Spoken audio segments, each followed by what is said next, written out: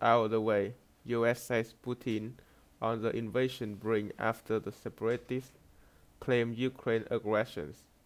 Secretary of State Anthony Blinken said he believes Russia will invade Ukraine within hours after separatists on Wednesday asked for Russia have to repel Ukrainian aggressions as an explosion rocked by breakaway eastern city of Donetsk. Blinken told NBC News he expected Russian forces would attack Ukraine overnight, although he still held out hope for diplomacy to pull Europe back from the brink of war.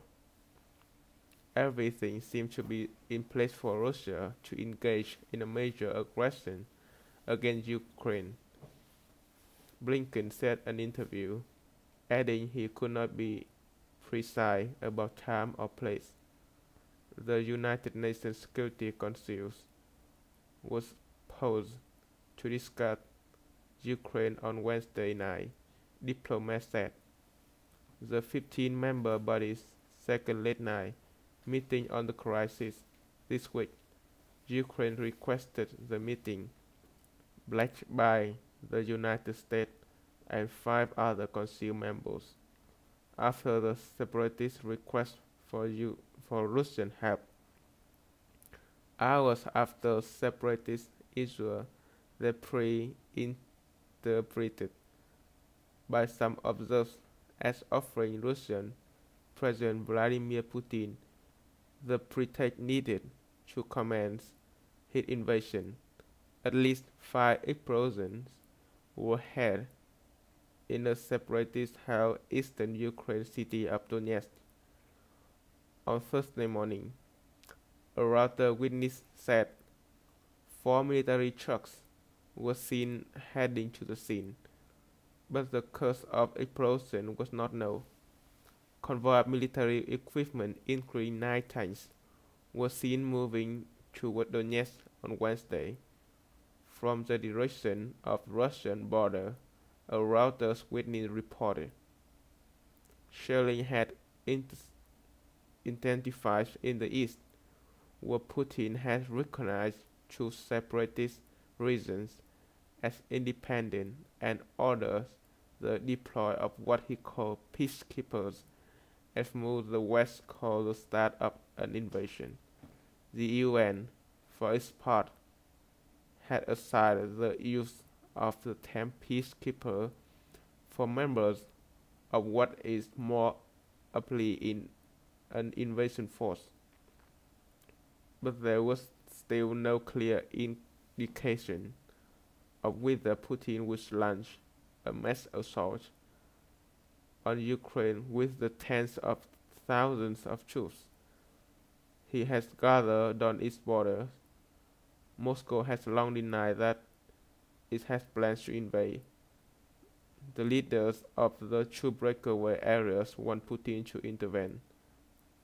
I'm asking for help to repel the Ukrainian regime's military aggression against the population of the Donetsk People's Republic, said Denis Pushilin, who has the area Moscow recognized as independent, according to TASS news agency. The White House directed the comments at another Russian failed flag operation at fake crisis manufacturers to justify greater Russian military intervention. This is an example of it. White House Press Secretary James Psaki told reporters that is suggesting that they feel under threat. By whom? The Ukrainians. That the Russians are threatening to attack. Ukrainian President Volodymyr Zelensky said Moscow had improved of offensive and not replied to an invitation for talks. Today I initiated a telephone conversation with the President of the Russian Federation. The reason was silence, he said. UN Chief Antonio Guterres has dismissed claims of a genocide in eastern Ukraine. Under international law, genocide is an intent to destroy, in whole or in part, a national, ethnic, racial, or religious group. A total of 80% of soldiers assembled are in a position to launch a full-scale invasion on Ukraine, a senior U.S. defense official said. Satellite emergency taken on Wednesday show the new deployments in western Russia, many of them within 10 miles 60 kilometers of the border with Ukraine and less than 50 miles from the Ukrainian city of the Kharkiv, U.S. satellite company Masa said. The image showed field employment, military convoys, artillery, and armored personnel carriers with support equipment troops. The image could not be independently verified by Reuters.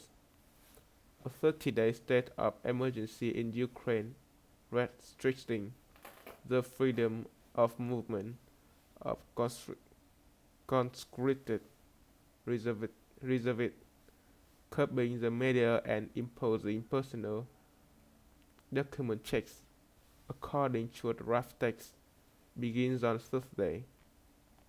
The Ukrainian government had also announced compulsory military service for all men of fighting age, while the West had held off the most stringent sanctions measures it could compose. The United States stepped up the pressures by imposing sanctions on the firm building the Nord Stream 2 gas pipeline and its compound offices.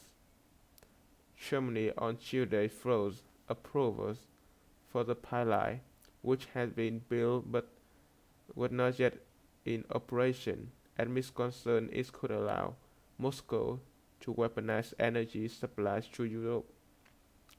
The ruble plunged more than 3% as the European Union blacklisted Russian lawmakers, freezing their assets and banning travel. Wall Street slipped on the news of security measures taken by Ukraine's government. Ukrainian government and state websites will have experienced outage in recent weeks, blamed by Kyiv on cyber attacks.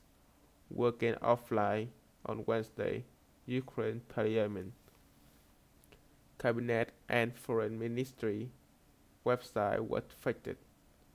Moscow had described warning of an invasion as anti-Russia hysteria. On Wednesday, it took down flags from its embassy in Kyiv, having ordered its diplomats to evacuate for safety reasons. Ukraine military said one soldier has been killed and 6 wounded in increased shelling by pro-Russian separatists using heavy artillery, mortar bombs, and glass rocket systems in 2 breakaway areas in last 24 hours.